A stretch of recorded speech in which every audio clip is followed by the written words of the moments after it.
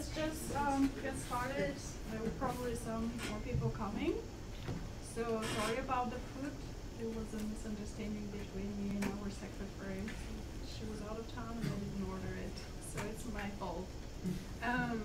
Today we have David from Killings from the Geography Department.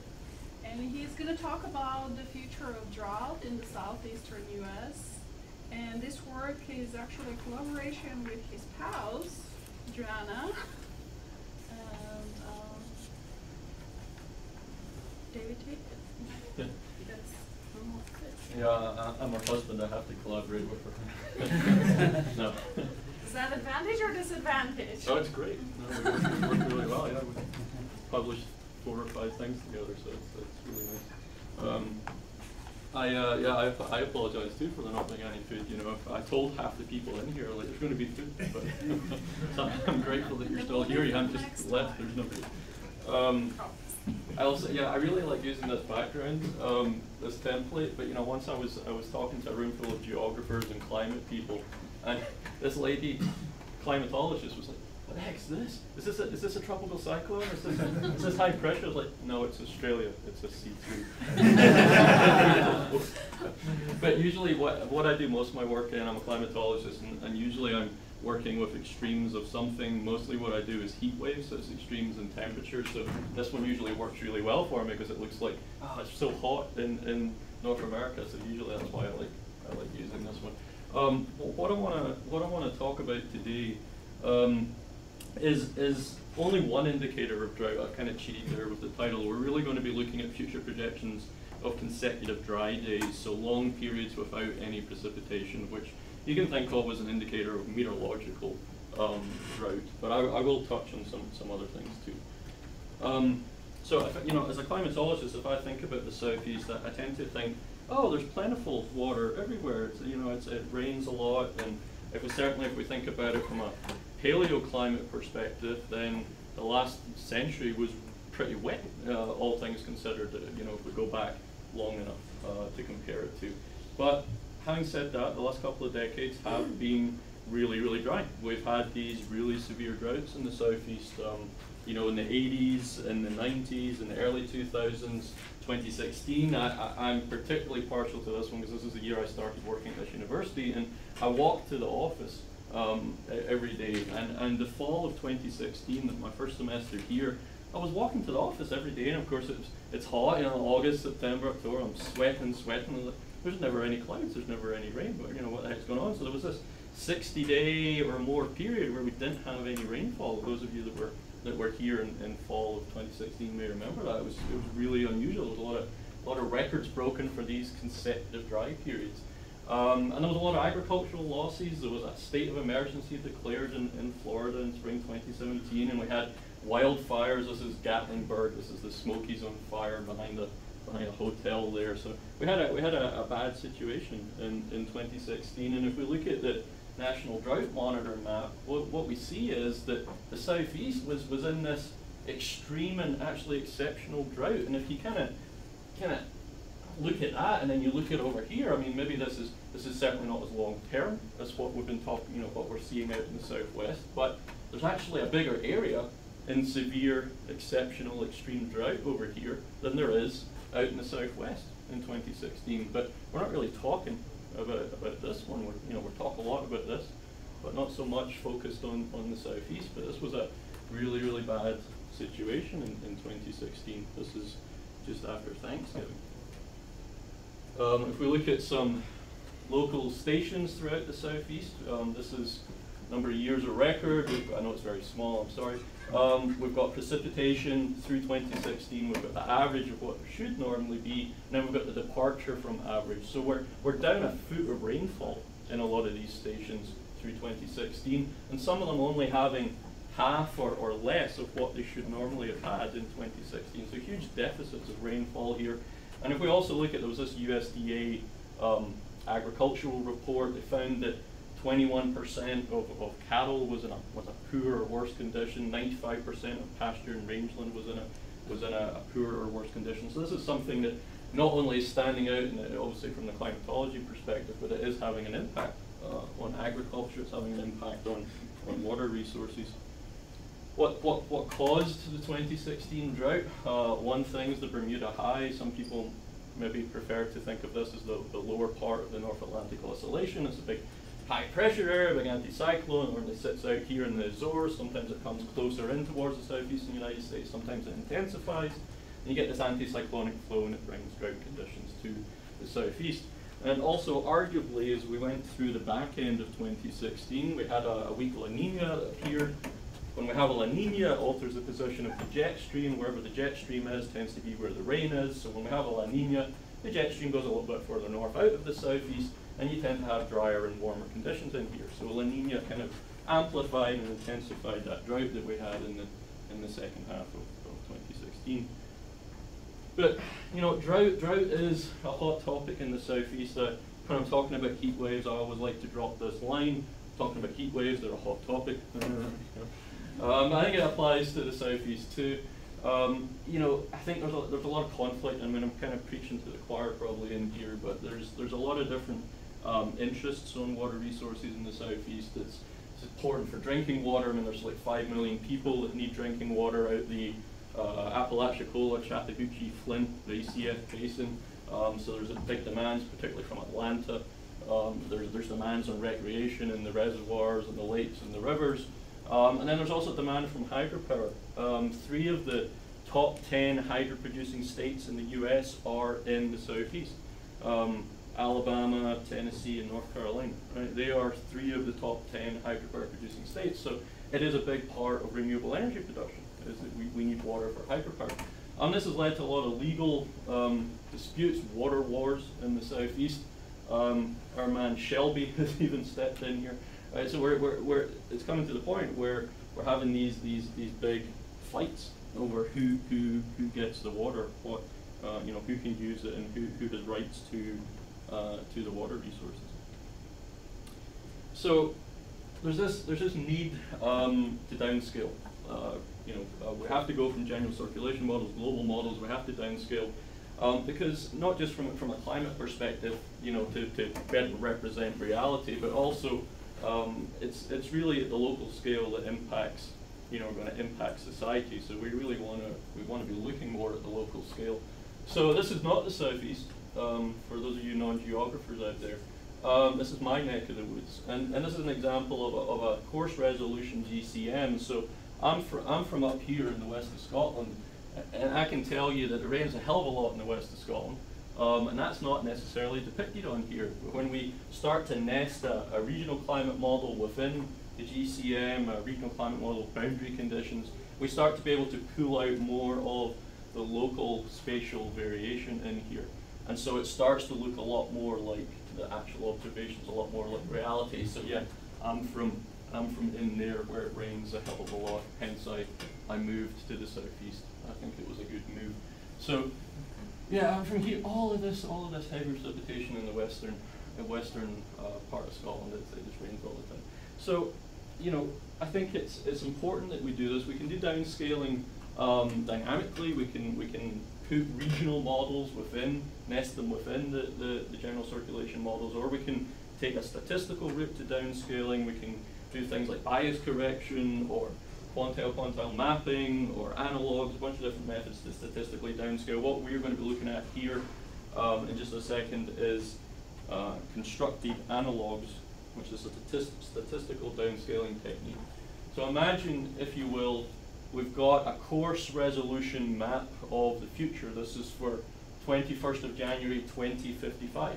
Right, so we've got this coarse GCM model output for the future. If I'm using an analog technique, what would I do? I would try to find coarse resolution historical days, analog days from observations that kind of look a lot like my future map does. And then what would I do? I would combine those historical analogs as a weighted sum. So I'm kind of putting these together, like, you know, like you might be doing like a regression.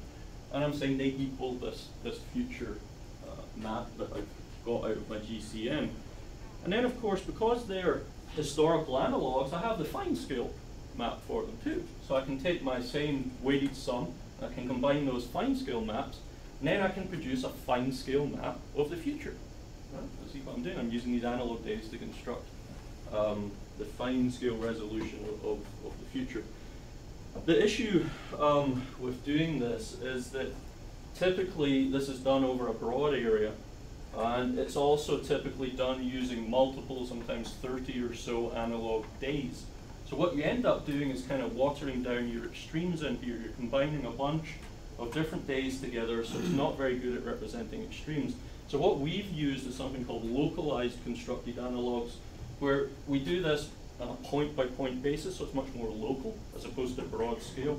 And then we're also doing it using one single best match analog day, so you're not watering down a bunch of different analog days, you're only using one at a time. So it's probably better for extremes. So the objective that we had here was to take 32 LOCA downscaled, localized constructed analog downscaled models, and see how well they simulate periods of consecutive dry days.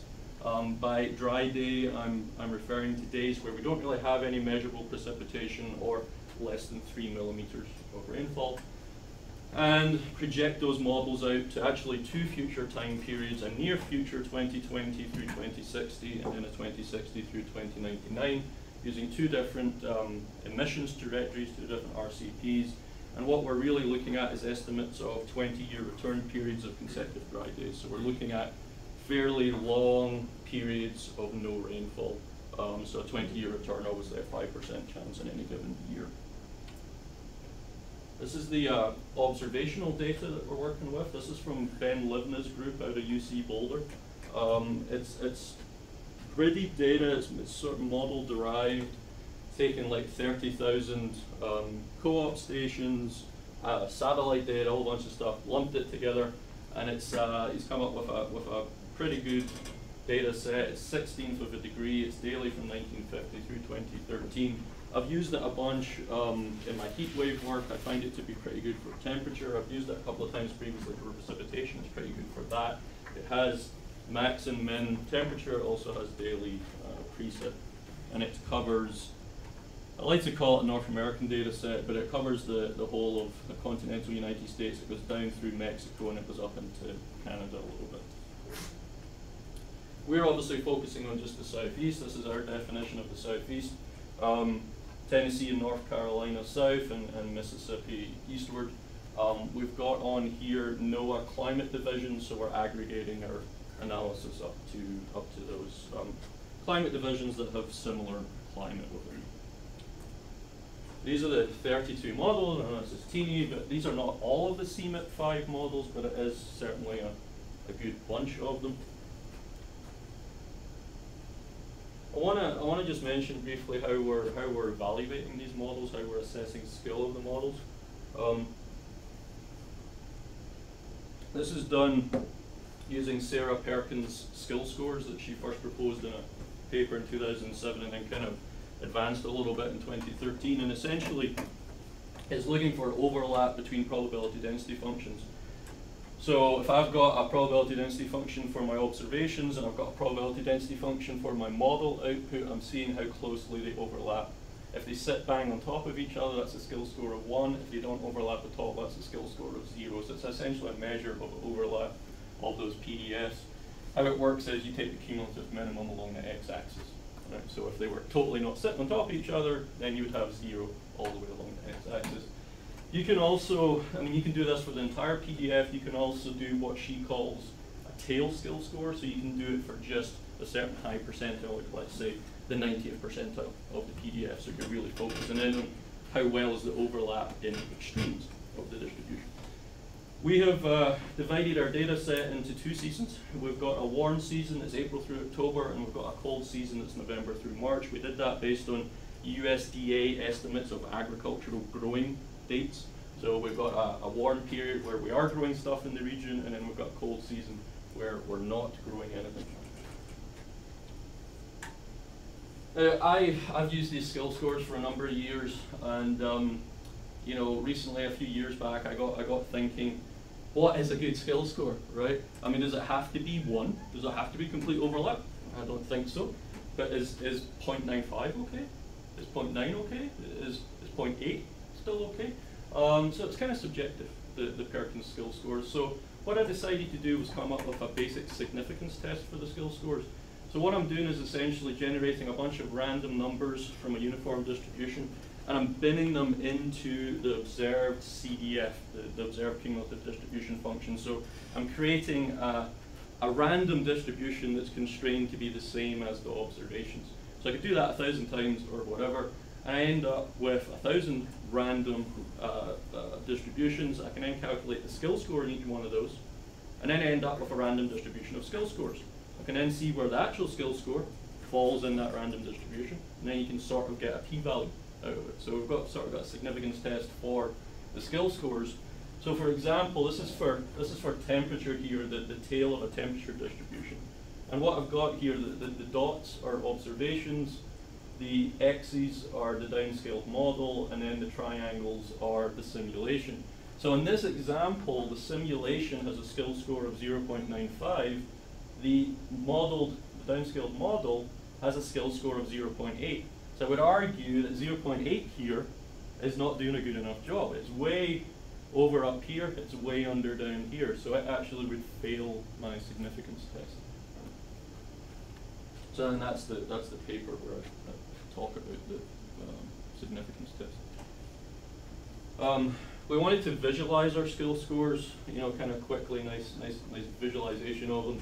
We've got our climate divisions along the bottom here, and then we've got models up the right side there. And this is just a heat map. This is just showing skill scores, in this case for the warm season, and it's the entire PDF skill score. And I've got this nice little density plot down here that shows that the majority of the skill scores are above 0.9. But it's a nice way to easily pick out what are the good models, where are the good climate divisions. And then we can do the same for the cold season. Have fun with heat maps. What we pulled out to move forward with is a smaller ensemble of just 5 top performing during the warm season and 5 top performing models during the cold season. So we're not using the entire ensemble of 32 anymore moving forward. We're only looking at the top performing ones, the ones that have high skill based on observations, and the ones that pass that more stringent significance test. So this is observations of 20-year return period consecutive dry day lengths. We've got the warm season on the left and the cold season on the right. Warm season, sort of kind of homogeneous to some extent, somewhere between 40 and 60 day lengths of consecutive dry periods that you can expect once every 20 years. If we go over to the cold season, we see a much more stark geographic pattern here, where we've got really, really long consecutive dry periods in the peninsula and coastal areas, and then much less further inland and further northward. So here you've got sort of random generation of a lot of different physical precipitation mechanisms going on. Here, not so much. Right? It's all frontal precipitation. In the winter time, you have these regular passage of fronts. Up here, you don't have them further down south. Now this is a modeled near future, so 2020 through 2059, and this is not difference, this is just absolute values to start with. I'm going to get to difference in just a second. But interestingly, it shows similar spatial patterns. So I'm like, yeah, that's great. We've got the same sort of spatial pattern going on. We've got sort of homogeneous in the warm season. We've got this stark contrast between coastal and inland in the cold season. And then what I've got here is them separated into RCP 4.5 and RCP 8.5 down here. Again, that's the near future. And we can do the same for further in time. This is the end of the century. Again, similar sorts of patterns. But of course, what we're really interested in is what the change is going to be in the future. So this is the change, absolute value of consecutive dry days for the near future period. So not a lot going on in the warm season, again, is on the left, and then the cold season's on the right. So not a whole lot of change in the warm season. For about a quarter of the climate divisions, there is a slight up to 10-day decrease in the length of consecutive dry days. So those lengths of time between rainfall events are getting a little bit shorter, moderately shorter. But what we start to see in the cold season is, again, this stark difference between coastal and inland and more northern locations. And also we begin to see larger increases in the length of consecutive dry days. And this is more pronounced in the higher RCP scenario. And then as we move further into the future, it becomes even more pronounced as we go out to the end of the century. We start to see much more in the way of lengthening of consecutive dry days for more northern, more inland locations. Now, I think that that is somewhat problematic because summertime, yeah, I mean, we're getting slightly less lengths of consecutive dry days. So, you know, yeah, that might affect agriculture a little bit. But if we look at the cold season, the winter time, this is when we recharge. This is when we increase our storage. And particularly, we have a lot of surface reservoirs up here. Right? So this is where we're seeing the big reductions in the winter time in terms of potential for recharge and storage. So, kept it really short. This is because we don't have food. I'd like to go and get food. So you know, I think it's nice that the models seem to be getting the spatial patterns down nicely. The models generally perform better in the cold season versus the warm season. The warm season is more chaotic. We've got a lot more stuff going on. You've got convective precipitation. You've got tropical cyclones coming in and messing up everything. Whereas in the winter time, we've got much more kind of uniform precipitation formation processes going on. So that's not necessarily unexpected. We have in about a quarter of the stations decreases in the length of consecutive dry days in the warm season, but we have up to 20-day increases in consecutive dry periods during the winter time, particularly in Alabama, Tennessee, and Mississippi, the places where we need the wintertime precipitation for recharge and storage, and also places where we have the big hydropower interests as well, right? So that's particularly worrying. And all of these changes are present in whatever RCP or whatever future time period, but when you go to the higher RCP and you go further into the future, the changes become more pronounced. And what we've tried to do here is do this in such a way that we're looking at two future time periods. We've got a near future, we've got a further out in time, for management, for policy decisions here. We've also tried to look at it seasonally, and a seasonal definition is dependent on agriculture, again thinking about impacts. We've also looked at two different RCP scenarios, so we're presenting that as well. And so we're trying to make this as, and using 20-year return periods, we're trying to make this as useful as possible. And then I think that just to finish, I think that if you think about what we've seen here, possible 20-day increases in lengths of consecutive dry periods, if you start to think about that in the broader context of, well, the Southeast is probably going to be warmer in the future, there's probably going to be greater rates of evapotranspiration in the future, and when you start putting all that together, it starts to paint this picture in your mind that we're probably going to have more frequent, more severe droughts in the future. So if you think about longer periods between precipitation, warmer temperatures in general, more evapotranspiration, it's probably not going to be a good scenario. So that is me. That's one of the papers from this, if you want to look it up. And thank you, and that's my email.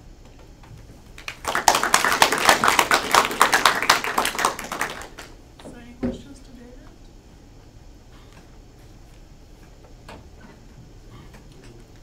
No? Which is so good. So you said longer periods of both dry and warm. How could that be compounded by storms, or how does tropical storms play into that in the future? Well, tropical cyclone storms are always iffy in future models. It's difficult to resolve those, and really we have I think a difficult enough time arguing amongst ourselves about whether the frequency of tropical cyclones has changed historically, and then also what the heck climate change is going to do to tropical cyclones into the future. There are some people that believe that we're going to see more tropical cyclones, that those tropical cyclones are going to be perhaps higher categories than they've ever been before, mostly to do with us having a warmer sea surface temperature, more moisture in the atmosphere, so when a storm does happen, it's going to intensify quicker and perhaps reach a higher, in peak intensity than we've seen historically. and then there are some people that argue that that's not the case. So I think the jury is still out there. I think that what we're seeing here, remember these models are performing well in the cold season where we're not going to typically have tropical cyclones. And I think that and we're also seeing that that's going to be where we see the biggest lengthening of these consecutive dry days. And I think that the models perform better in the cold season generally because we have a more a sort of less random, less chaotic way of generating precipitation in the cold season. So if I had to say I'm confident, more confident about any of these results than others, I would say I'm mostly confident about the cold season. And I'm more confident, therefore, about the lengthening of dry periods in that season as we move forward. I think that what's potentially going on there, if we look at the map again, is that we're generally in the models probably having less of a temperature gradient across this region, and generally that means that we're not going to see the same frontal passage of storms through here in the wintertime. They're generally going to come down here, so that's why it's getting drier up here. We're having this less frequent passage of these storm systems, just because, for one thing, the Arctic is warming a lot faster than the rest of the northern hemisphere, so the whole temperature gradient across the northern hemisphere is changing. So I rambled on there, but that answers your question. Yeah. You mentioned that you use the high resolution data in this downscaling. That's high resolution. What's the data source for that? That's just real observation, or? Yeah. So that LIVNA data set, my observational data set.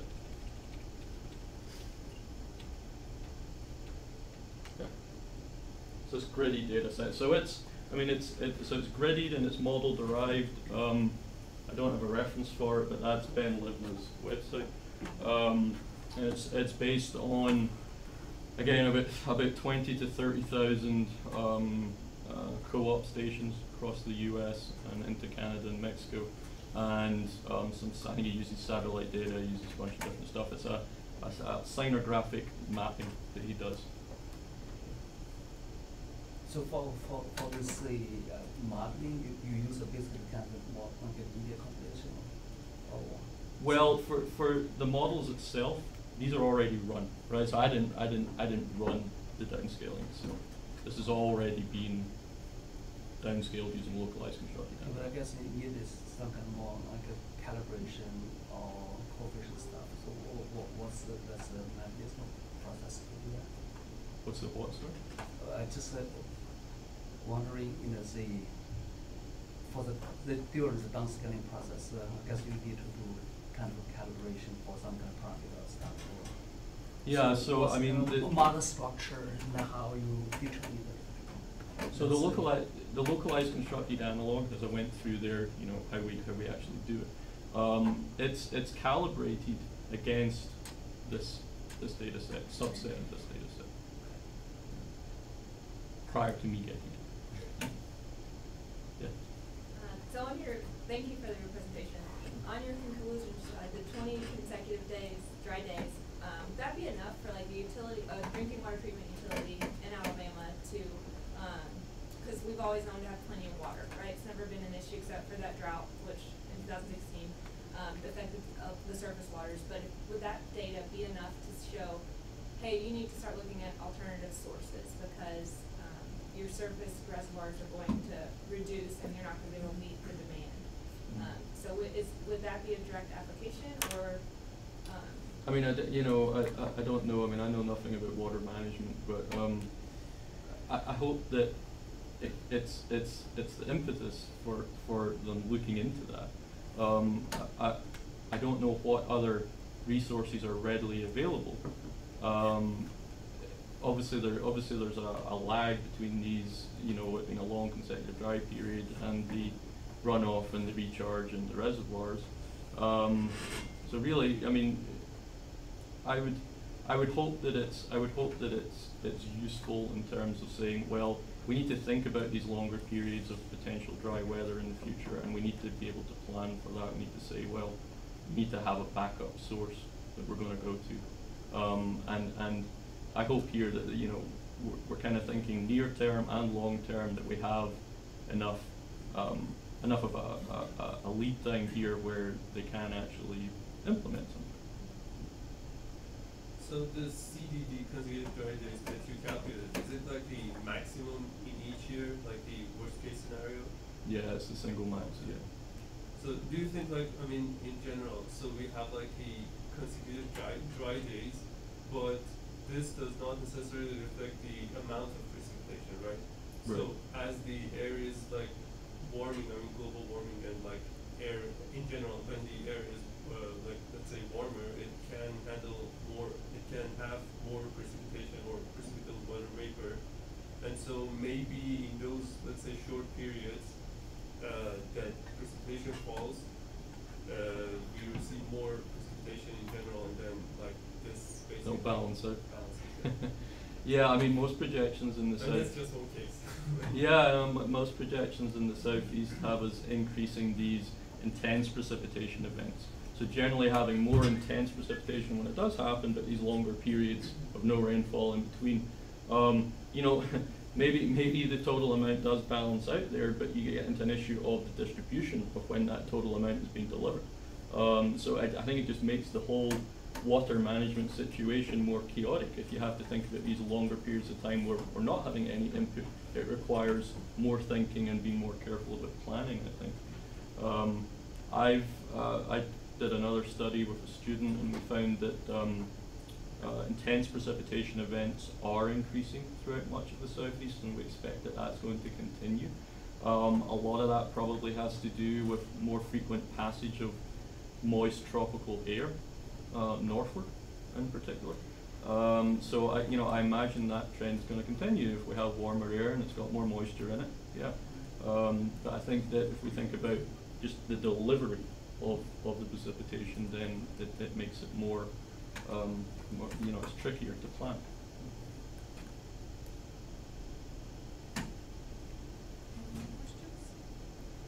For the drought measurements, I guess the people use many different indicators. Compare you use how many dry days compare with like precipitation or maybe moisture, or even river discharges. So what's the potential say issue for this indicator as how many dry days? What's the utility of it? No, I guess some advantage or disadvantage. Definitely. Yeah, I mean, I think that this is just one part of the story of drought, right? I mean, this is just indicative of meteorological drought, as I said at the beginning. I mean, we're not combining this here with soil moisture or antecedent precipitation or runoff, or stream flow, or any of that stuff. And I think that all has to be part of the story. But I think that this is the source of the moisture, right? This is the input. So I think it's interesting to look at this, and like I said at the end here, it's interesting to think about, well, it's probably going to be warmer, there's probably going to be more evapotranspiration, probably you're going to have more extremes of soil moisture, and then when you start thinking that in combination with increases in consecutive dry days, the whole situation starts to get more extreme, more complicated.